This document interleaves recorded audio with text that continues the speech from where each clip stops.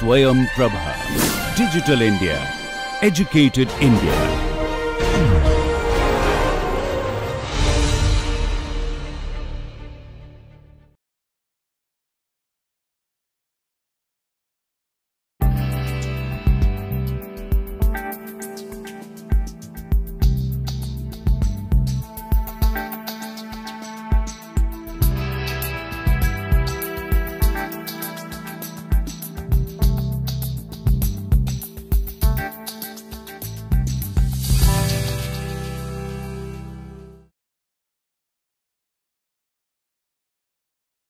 Well, we have discussed so far what are the kinds of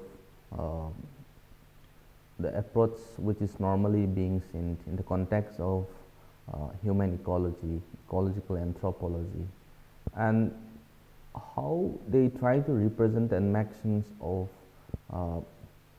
human interactions with their environment. In this lecture, we are going to see something slightly different from what we have been discussed in the previous lectures, and we'll try to locate and understand how nature and culture is being perceived in the domain of academia, and more importantly, why nature and culture is closely examined by many of the anthropologists. And we'll be looking at some of the works of the French anthropologists like Lévi-Strauss, and also the critique which is given by Stratton. And for long, this nature and culture, these two concepts has been a contested concept, and which is also closely examined by Latour. But I won't be touching on that aspect of what Latour has argued or looked at. But one thing is very clear and evident, that how modernity in essence also has posed a threat, or if not has reconceptualized the idea of what nature is. And in the modern development context, nature in a sense is seen to be something different from what it used to be in the earlier times. So therefore, it is important to look at what nature and culture is and how it is being perceived across different perspectives. Now, before going on to the understanding or the debate which evolved around nature and culture, let us familiarize ourselves with some of the basic concepts of why nature and culture is seen to refer different things. And most often time, this divide which exists between the two is also because of a theoretical foundation which is formed in the context of the discipline of anthropology, because earlier many of the anthropologists in fact attempts to bring a theoretical insight from the perceived differences between these two, that is between nature and culture. Now, what then is nature? Nature in the very general and broader sense is the natural, physical or material world or universe. And also nature can be referred to the phenomena of physical world and also to the life in general.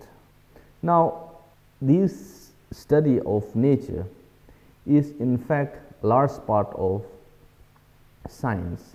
Science, the natural science, normally tends to engage in studying or looking at nature in a more close aspect. Now, what then is culture? I have partly explained the conceptual definitions of culture in some of the lectures in the previous slides. Now, but then to familiarize ourselves and to engage in more in-depth understanding, we'll just quickly look at what culture is and what it means to a community. A culture, in essence, is a way of life of a group of people. Now, what is this way of life of a group of people? It consists the behavior, beliefs, values, symbols that are accepted by other members of the community. And this sort of practices, that is the behavior, belief, values and symbols, are passed on from one generation to another, which is usually handed down orally. It is communicated orally, and it is more or less based on a kind of imitation, what is being sort of learned as a part of a socialization process.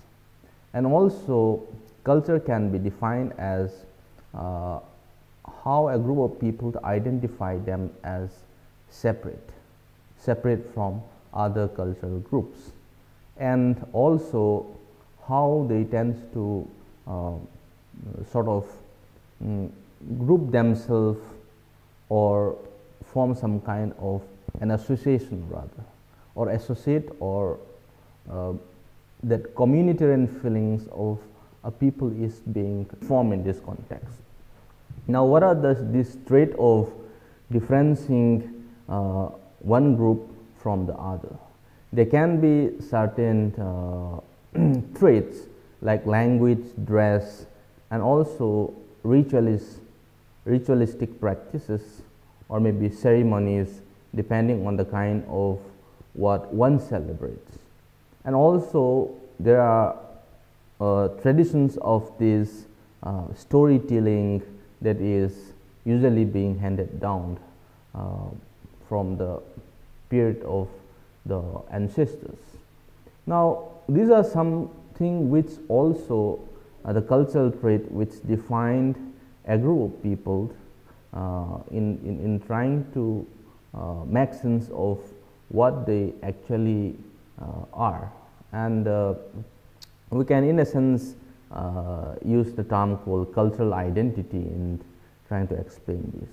And also culture is partly a symbolic communication, because in symbolic communication there can be verbal and non-verbal, there can be gestures, and also there can be sort of objects which are being used in order to communicate.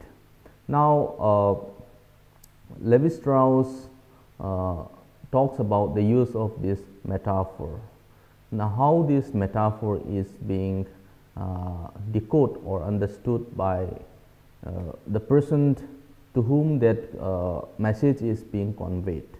Now, this sort of metaphor which is being used in a particular community or society could only be understood if it has to be understood in that particular context. The meaning has to be decoded in that particular context. Therefore, in order to have a symbolic, effective symbolic communication, or to have an effective understanding, it is important to understand things in its very context. Now, moving on, what is this nature and culture divide, or what is the difference between nature and culture? Now, nature and culture for quite long, or if not, have been seen as an opposite ideas, and what actually belongs to nature cannot be the result of human intervention, or in other words, human cannot really afford to understand or intervene in the context of what belongs to nature.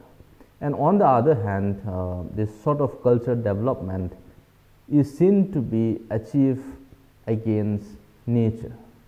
Now, for instance, the kind of development which we all normally talked about, or maybe let us say civilization, is seen to be something opposing to what nature is, because some way or the other we will be engaged in bringing destruction, if not harmful effect to nature. Therefore, any kind of move, for example, cultural development or maybe any kind of economic development, is seen to be achieved generally as against nature. Now, if one tries to look at the kind of evolutionary development of humans, now in this aspect, the evolutionary development of human, it suggests that culture is seen as part and parcel of the ecological niche within which our species thrive, that is the human or maybe other species, thus rendering in a way culture as an important place in the biological development of species. Now, why is this? What is this ecological niche, and why is ecological niche important for a human to thrive, or if human to sort of exist as part of this biological development of species? Now, as we had earlier discussed, sort of the evolutionary perspective which were developed by Charles Darwin, Herbert Spencer, so and so, we have sort of witnessed the kind of development which is seen in the context of human society from simple to a more modernized, if not a complex form. Now, similarly, why is this possible, or if not, what is the kind of impact which is usually seen in the context of culture in an ecological niche? Now, what is this ecological niche, and why is culture seen as part of this? Because the ecological niche is the environment or the habitat, the geographical space where we humans in essence exist. Now, to put precisely or in a more apt manner, we can say that in the environmental determinism, we had discussed how the environment in essence determined human to a large extent, or maybe the kind of culture, the economic aspect, everything is in a sense being determined by the environment. Now, going by that, to some extent, we human also is pretty much influenced by the geographical space or the ecological niche where we belong to. And as I give an example here, as the snails carries their cell along, we all human also bring along our culture. Now, in the place where we sort of reside.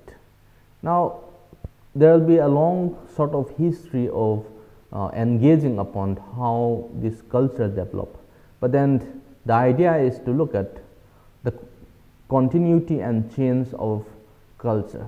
By saying so, we do not mean to say that culture is static, but there is a continuity in change in every aspect of culture, that it may be the behavior, the kind of beliefs, and then so on and so forth. Therefore, this cultural transmission is also known or seen to be horizontal, that is among the individuals within the same generations or also it can be among the individuals belonging to different populations. So this transmission of culture is taking place in a more horizontal manner. Now, what is this cultural environment? A cultural environment again is a set of beliefs and practices, customs, behaviors that are found to be common to every individual that is living within a certain population, within a certain ecological niche again. Now, the cultural environment in a sense shapes the way how an individual develop. It also influences the ideologies and personalities of those members of the society. Now, again, what is this meaning and nature of culture? It's not nature and culture, but the nature of what culture is. Culture is an aggregate of the learned beliefs, attitude, values, norms and customs of a society or group of people shared by them and transmitted from generation to generation within that society. And also, as I said, culture is not static and it changes with time. Then what is the meaning of social culture? Similarly, it is again the kind of beliefs and customs or practices and behavior that exists within a population, and it also includes an examination of the socio-cultural environment prior to entering their target markets. Now, we generally talks about the kind of socio-cultural practices which is normally being seen in the context of different human communities. And what is this socio-cultural practices and what does it include? In general parlance, it is also seen to be in regard to the traditional and customary practices of a particular ethnic or other cultural group. Now, in a broader sense, this term can apply to any person manifesting any aspect of any culture at any time. Now, as I said, culture is also symbolic communication. And what is the meaning of symbols in culture? Human cultures use symbols since sort of the beginning of human society as they move on and developed. And even in the simplest society, they use these symbols. Why? Because to express certain specific ideologies and the kind of social structures, and also to represent aspects of their specific culture. Now, symbols in a sense carries different meanings that depend upon one's cultural background. And in other words, the meaning of symbol is not inherent in the symbol itself, but is culturally learned. Now, therefore, a symbol cannot be something which is observed and understood by an outsider without really knowing the culture background of those communities. Now, for example, if I may give sort of an explanation further of agriculture practices which usually happened in agriculture. There are also cultural methods which involve in these agriculture practices to enhance the crop and livestock health and prevent weight pest problems without the use of chemical substances. Now, these cultural methods can be different, and I won't go in deep detail at this point of time. Now, we are coming to the main point, that is how these dialectics, if not the contested ideas which exist between this nature and culture, is to be understood, or what is the relationship between nature and culture. And why is there so much increasing attention, if not in academia, to try to sort of understand?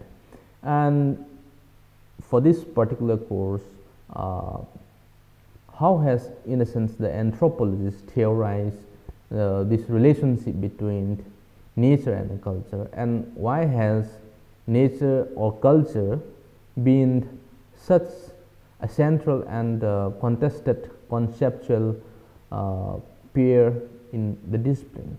Why is it given so much importance? And the relationship between nature and culture has been a common and contested theme in the discipline due to the argument of as to whether the nature-culture dichotomy is given universal or a constructed reality relative to one's own culture. Now, this is perhaps one of the starting point of why this nature-culture is given so much importance, or the dichotomy is given so much importance. Now, looking at the works of Susan Ortner. Now, what Susan Ortner observed is that much of the creativity of this anthropology derived from the tension between the demands for explanation of human universals on the one hand and cultural particulars on the other. Now, this sort of the universal and the particulars is sort of being responsible for this kind of the tension which arises, and normally, and this sort of attempts to explain, in a sense, Susan tries to posit in order to make sense or the starting point of what nature and culture debate is. Now, how does the anthropologist perceive the difference between nature and culture? And we'll try to, as I said, we'll try to look at some of the works of Lévi-Strauss, a French anthropologist, and he actually published his work on the savage mind, wherein he tries to look at the sort of dichotomy between a concrete science and the science of primitive people or the primitive society. And it is a very interesting work, and then he follows the structural functionalist perspective, or more of a structuralist. Lévi-Strauss today is seen to be following more of a structuralist in his structuralism in his explanation of different societies and communities. Now, Lévi-Strauss was quite firm when he argued the sort of divide which exists between nature and culture. Only true models, where I quote, only two true models of concrete diversity, one on the plane of nature, namely that of the diversity of species, that is the diverseness of species, and on the other hand, that is the cultural plane, which provided by the diversity of functions. Now, this sort of things which he looked at, one is the functions, and on the other hand is the species. Now, which he tries to look at, that is he tried to begin with the argument of dividing between what nature and culture is. Now, according to Lévi-Strauss, again, the sort of symmetry postulated between this nature and culture involve the assimilation of natural species on the cultural plane. Now, how is this to be looked at then? How is this natural species to be assimilated on the cultural plane? And then who is and what is this natural species he is referring to? In his work, as I said, in the savage mind, reflects that the disciplined expansion of nature culture debate way back in the 60s and 70s include the idea that women could be sort of symbolized as nature and men as culture. Now, in a sense, we can see this as a more of essentialist approach to understanding of nature and culture, or if not, the gender divide between men and women. Now, what the essentialist school of thought talks about in trying to understand this gender division is because of their biological structure and biological responses. Human tends to, sort of hold a position if not the status is being accorded accordingly. Now, essentialism strongly talks about women as a weaker sex because of their sort of preconceived notion or ideas of what a woman should be, and sort of seen to be more of engaged in nurturing and caring, and therefore they are seen to be something which is inferior to men. Now, I am just partly trying to throw back, reflect the ideas of what the school of this essentialism, if not essentialists, looked at this sort of division, because as which is rightly pointed out by Levi-Strauss when he talks about this, the expansion of this nature and culture way back in 60s and 70s, and wherein he tries to include the idea that women could be symbolized as nature and men as culture. Why? Because in a sense, women is equated with nature, and they are seen to be something which is being inferior or weak, wherein man is seen to be much more, which has an overriding power over nature, that is women. So, that sort of essentialist idea is being reflected here.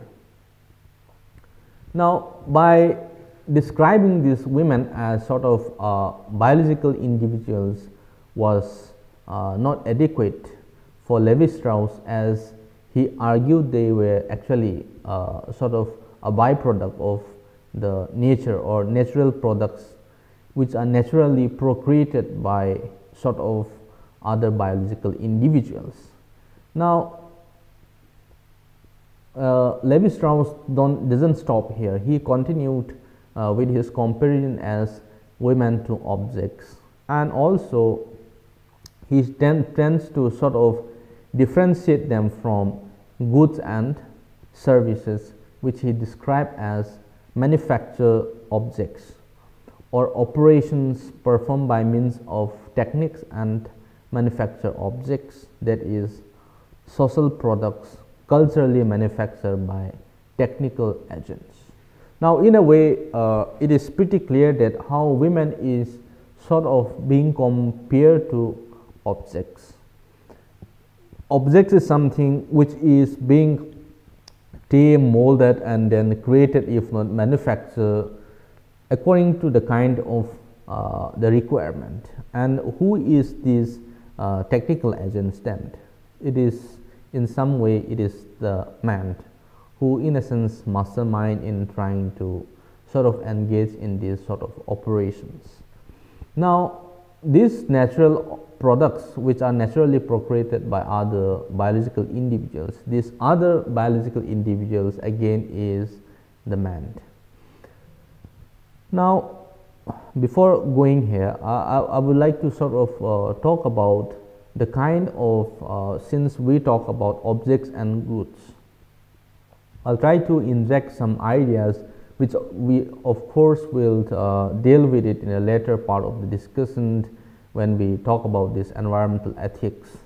There is sort of a school of thought again which belongs to the eco-feminist, and within this eco-feminist there is a division which are pretty much more inclined to the Marxist ecofeminists, and the ecofeminists which subscribes to the Marxist understanding of the economic production again tends to come up with an idea, if not an argument, that women is usually being doubly exploited by men, or if not in general. How? Because when they give an example about the agricultural community, usually apart from the agricultural activity, women also engage in some additional household, if not the domestic chores, like cooking, caring, nurturing, but which in a sense remained unaccounted.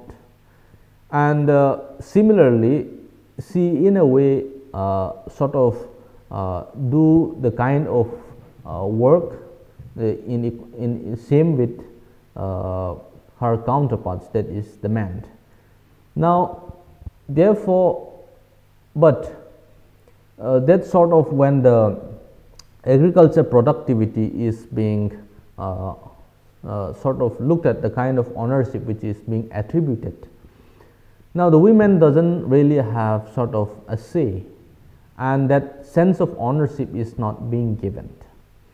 Now over here, that sort of alienation which Marx talks about in the context of the industrial society, wherein the workers has given their sort of heart and soul, if not much the best part of their life, but then at the end of the day, that sort of the final product when it is being produced is owned by the capitalists, and these factory workers in a sense are being sort of distanced or alienated from the products which they have produced.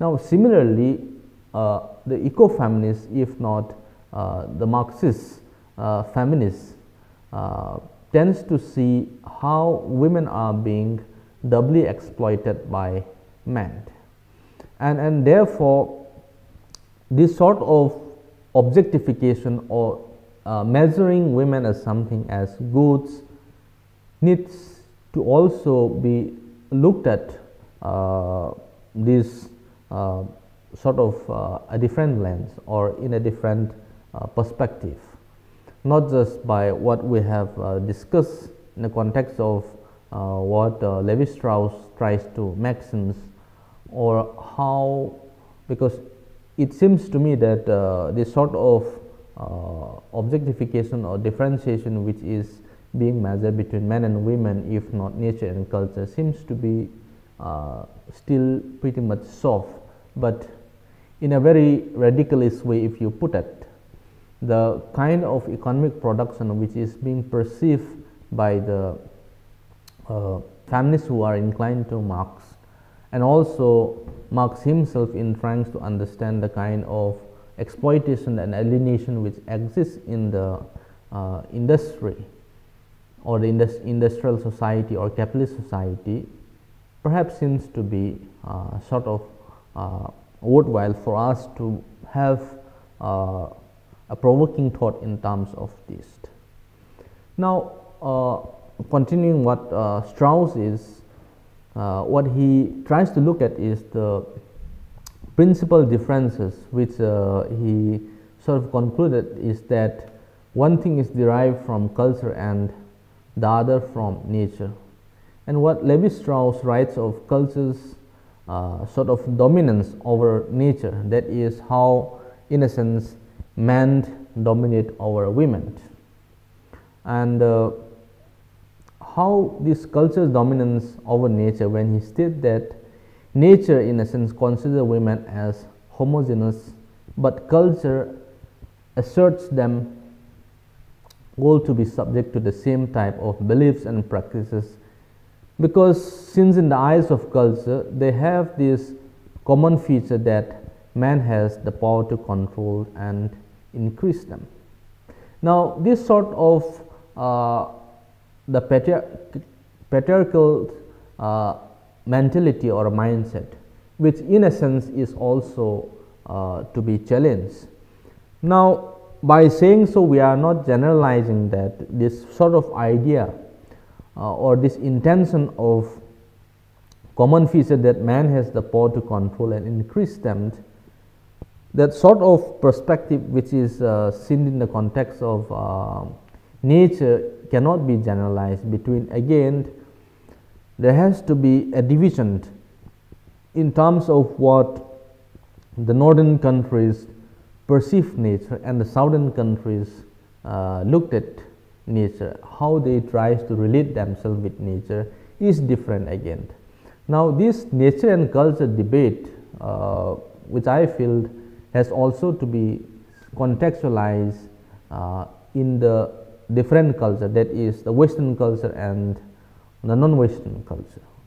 Now, many sort of scholars or works has been so far witnessed in trying to look at the differences between the north and south divide, and how the sort of the Western oriented capitalist ideas are different from the sort of the oriental, that is the East. The Occidental and Oriental division or perception of not just nature, but how this belief, and when we talk about belief, it is also about this religion, the kind of practices which is being witnessed, and through these practices or belief, human tends to perceive nature in a different way. Now, mostly the Western culture is being sort of dominated by these Christian beliefs and ideas, and if you look at the works of like Lynn White, which I have time and again mentioned, in his work, wherein he says this Christian religion is solely responsible for the ecological crisis because of their anthropocentric ideas, that is looking at the sort of the dominance of man over nature, which is also pretty much applicable, wherein this where Strauss in a sense has argued about the culture's dominance over nature. Now, when we talk about culture, it is not just the sort of practices, but also the kind of perception, the belief, the set of things which we normally use it in terms of perceiving things. Now, this sort of anthropocentric ideas, which is pretty much embedded in the minds of those Western peoples, in a way is to be sort of seen as how they sort of looked at or perceived at nature, because they tend to sort of look at nature as something which has to be tamed and exploited, and then wherein there's something which is profitable has to be squeezed out to sort of satisfy the needs of human. Now, this sort of dominance over nature is persistent in the minds of the Western culture. Now, by saying so, if you look at some of the religions in the south or east, like Buddhism, Hinduism, and then also even Jainism, or maybe if you take the context of in Japan, they have this religious beliefs of this Shintoism. Now, if you look at all these religions, they in a way sort of give a lot of respect or reverence to nature, and then they believe in the harmonious relationship between human and nature, or rather culture and nature. Now, and they in a sense establish sort of a biocentric ideas by contextualizing them in this sort of physical world. Now, this sort of dichotomy between anthropocentrism and biocentrism can also be brought in when we discuss about the nature culture dichotomy, and which is not just to be sort of generalized or universalized rather, but it has to be seen in the context of that particular cultural context, how this human community perceive nature. Therefore, this sort of homogeneity in terms of sort of branding the relation between nature and culture needs to be relooked and reoriented, or rather we need to really reassert the kind of relations between this nature and culture. Now, some of the sort of universal argument which is being available in the in academia, in essence, can be in the work of Sherry Ortner, wherein she wrote an essay, "Is female to male as nature is to culture." Now, this sort of a very apt, catchy term, in essence, is mostly used by the feminists in trying to challenge, if not, or maybe trying to look at how women is seen as a subordinate or seen to be inferior to man, and similarly this applies to what nature is to culture. Now, interestingly, Sherry Ortner makes two observations here, that is in regards to the relationship between nature and culture. Firstly, she sees culture as an entity that has the ability to act upon and transform nature. That is, culture is pretty much instrumental in trying to shape and reshape nature. Now, this culture again is something which a human or a community sort of set of beliefs and ideas which they have over a period of time. Now, how do we see these changes or the sort of continuity of this set of ideas? This is something which is important again. And second, she also tries to equate the relationship of nature and culture to the universal devaluation of women. When we talk about devaluation of women, we are also trying to look at not just the nature-culture relationship, but the political economy which exists across the globe. Now, the so-called feminist movement, which sort of began in the West, if I may reflect for us to have a deeper understanding, the first feminist movement began in the West, in the US, and the more demand was sort of a universal suffrage, that is the equal right to vote, because women were not counted as a full-fledged citizen and they were denied the voting rights. And therefore, there are different trends of this feminist movement again, and each time they come up with certain kind of fighting for the rights of women. And in many of the Olympic and certain games and sports, women were being denied a place. But today, like more or less, there's sort of equality in terms of the representation. But in most cases, if you look at the political aspect, the head of the state or normally of a country is mostly manned, and you'll at least very few individual women which is taking part in politics today. Now, if you look at some of this data and the kind of understanding or the sort of issues which were being raised in terms of this idea of universalization of rights, most often time women tends to raise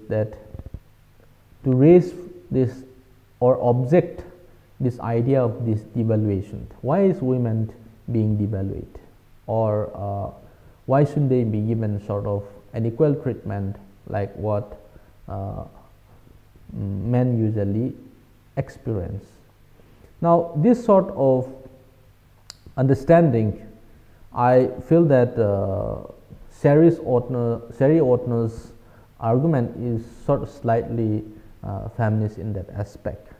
And throughout her essay, Ortner repeatedly professes bold universals in discussing the sort of dichotomy which one might argue are generalizations, such as the statement which she gave: in every known culture, woman is considered in some degree inferior to man. This sort of a patriarchal sort of mentality which exists in every society is to be seen as perhaps the being responsible also in terms of the static or firm dichotomy which exists between nature and culture. Now, in every known culture, woman is considered in some degree inferior to man. Now, what is this particular sort of line then? How do we make sense to it? And if women is considered in some degree inferior to man, now where does the women stand? And if women is to be equated with nature, we still sort of feel that nature is inferior to culture, and as long as this sort of inferiority or inequality existed, there can be no harmonious relationship in essence, or sort of there won't be any universalizations of understanding. Now, therefore, this sort of argument which is being posited by Ortner in her essay is also to be contextualized and understand the manner in which things, that is nature, is being perceived across generations. And are we really allowing these sort of ideas or the ideologies which is spearheaded by mainly the male should be sort of carried forward? This is something which we need to ponder upon and look at. Now, also, as I said, Levi-Strauss in a sense follows the structuralist perspective, and when he theorized this structuralism, Ortner in a sense believes that nature and culture are both categories of human thought. Why? Because there is no place out in the real world where one could find some actual boundary between the two states or realms of beings. Why is this? Because this sort of boundaries, the differences between the real world and some of the understanding between these two things cannot be sort of categorized. And this human thought in a sense has also to be contextualized in this frame of reference, that is the structuralism. Now, Ortner in a sense primarily focuses on the universality of rituals, because an assertion in all human cultures of the sort of specifically human ability to act upon and move by the givens of this natural existence.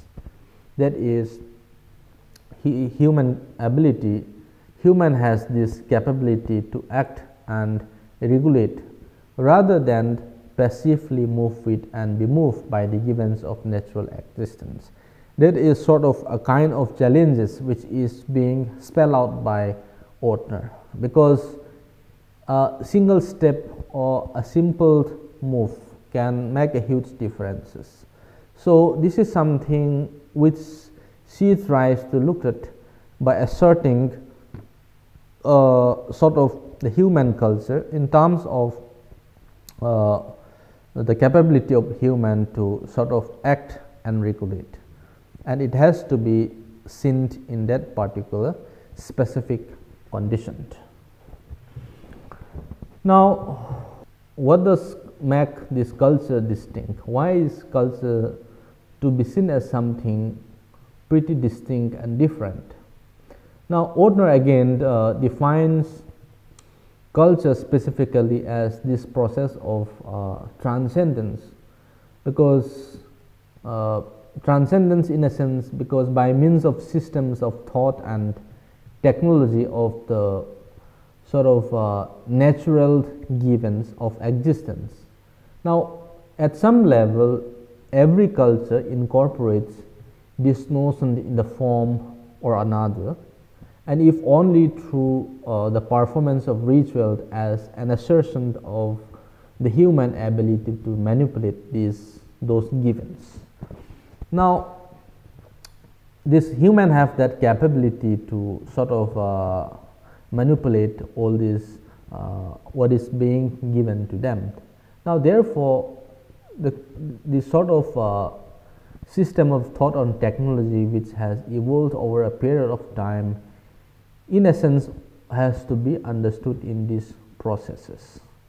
And therefore, culture is something, as we said, which sort of evolve, and that makes culture so much special and then distinct from what nature is. Nature, in essence, cannot evolve in itself, but rather culture can be. Therefore, as a result of this, culture is not only clearly distinct from nature in Ortner's view, but its ability to transform nature actually makes it superior.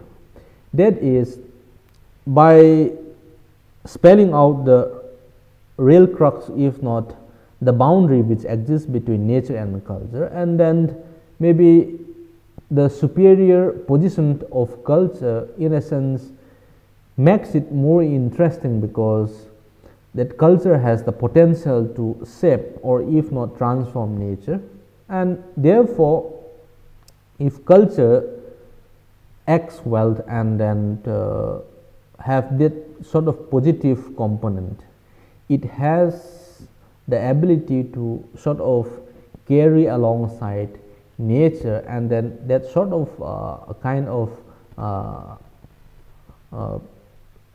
continuity which exists, that harmonious relationship which exists, can sort of continue.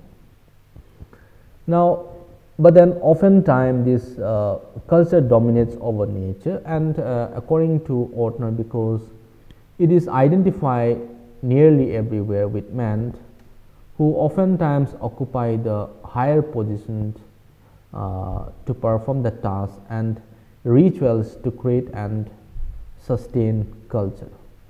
Now, further, Ortner tries to understand and argues that the sort of universal devaluation of woman could be sort of explained by postulating the women which is seen as closer to nature, or perhaps this sort of closer to nature is sort of an imposition, or maybe rather because women are seen as inferior, which again, as I when I explained how the sort of feminist tries to attack the essentialist idea of this patriarchy, and wherein they are being seen to be soft, caring, and they are usually seen to be engaged in nurturing. Therefore, since these particular feminine traits are being given to women, are seen to be more close to nature than men, and men, in a sense, can be seen as more unequivocally occupying the high grounds of culture, that is, they are more superior, and then they have this capability of controlling, if not capturing, nature. Now, this sort of ideas, the universal devaluation of women, could be explained in this parlance. Now, this sort of understanding is pretty much being argued by Ortner, and also Ortner asserts that they are generally viewed as more symbolic of nature than man. That is, women are generally viewed as more symbolic of nature than man. Now, if you look at apart from this closer to nature, maybe if you contextualize it by giving the examples of the southern countries, like many of the third world countries, how women are closely associated or dependent on nature. Now, some of the works which is, if you look at the works of some feminists, there are trends which is normally sort of how women are mostly affected when there is some kind of environmental destruction or changes occur, because mostly they are dependent on their natural surroundings, like let's say water, forest, so on and so forth. Because why water? Because the sort of responsibilities of bringing this drinking water in a family again is the responsibility of women. Now, there are places where drought prone states where women actually walk miles to fetch a pot of water, and in those cases it is really a threat, if not more of a tedious task for a woman, or if not a double burden for them, and which is usually unaccounted and then not really seen by the man, because they are seen to be more engaged into bringing the sort of bread to the family. And also the works of some scholars like Vandana Shiva, wherein she pointed out that women are more dependent on the neighboring forests, like collecting of those non-timber forest products like fruits and then various other edible items, and also these NTFPs, non-timber forest products, are being sold in the nearby market in order to earn some kind of extra incomes. So that sort of dependence, which is pretty much seen in the context of many southern countries, are to be highlighted and to looked at when we explain this, how women are seen to be closer to nature. But by saying so that women are close to nature, but one cannot really rationalize by saying that they are in a sense weaker, if not inferior to men. This is something which the misconceptions which evolve around. Now, this has to, in a sense, as Ortner has argued, should be sort of relooked at. Now, therefore, we have explained certain important points, and these several reasons are in a sense given, because women's sort of direct bodily involvement with reproductions or with her assigned socialized roles leaves her within the confines of the subordinate domestic household. Now, this sort of branding, if not the position which women or the works which they engage upon into, in a sense, inevitably put her into these subordinate positions. And also Ortner clarifies that in reality, while examining a woman in a biological sense, she is not closer to nature at all than man, because since both are mortal beings with consciousness, as if man is immortal and woman is mortal. So this sort of understanding has to be relooked at. But when examining a woman as something less powerful, even non-existent role in cultures. Ritual as her focus on child rearing task, she appears that way, because by being caring and nurturing doesn't mean that one is seen to be sort of soft and inferior. Rather, it can be seen otherwise, because that sort of strength and ability has to be sort of relooked and then re-examined. Now, women, according to Ortner, are sort of the primary agents of socialization for children, transforming them from a mere organism to a cultural human, teaching it manners and the sort of proper ways to behave in order to be a bona fide member of the culture. Now, this sort of discourse, which is sort of to be seen how women actually is responsible for grooming, and then perhaps she is the mothers usually is the first teacher for a child or a person before they really go into the formalist kind of education. Now, therefore, this has to be seen from that perspective. Now, on that function alone, Ortner in a sense says that women should be seen as a symbol of culture just as equally as men. Now, they should not be seen as something which is inferior to women. Now, this sort of the dominant psychic modes of relating would incline her into entry into a more a relationship with the world that culture might see as being more like nature, immanent and embedded in things as given. Now, Ortner finally makes her view on the how women should be viewed in nature culture divide, how women should be contextualized in this nature culture divide. She writes that both men and women give up her role of raising and socializing children in culture can be seen as active members of culture. Only then will women easily be seen as aligned with culture in culture's ongoing dialectic with nature.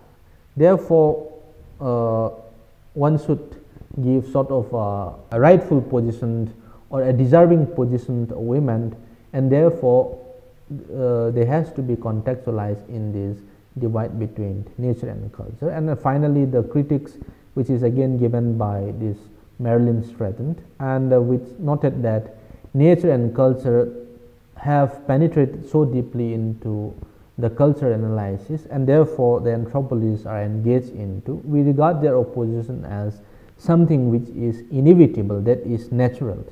And in her essay again, the works No Nature, No Culture, the Hagen case, Stratton writes that nature and culture are two concepts that are highly relative, whose meaning comes from a specific ideology, and Stratton stated that there is no such thing as nature or culture, and there is no single meaning. No single meaning can in fact be given to nature or culture in Western thought. There is no consistent dichotomy, only a matrix of contrast. Now, she continues by sort of trying to challenge or question how large the total assembly of all meanings sort of prescribed to the nature culture divide might be, that we must be able to identify in other culture to speak with confidence of their having such kind of notions. Now, I finish here with the sort of the nature culture debate, and then we'll try to look in a more sort of anthropological understanding or perspective further in the next lecture, and these are some of the references for further readings. Thank you.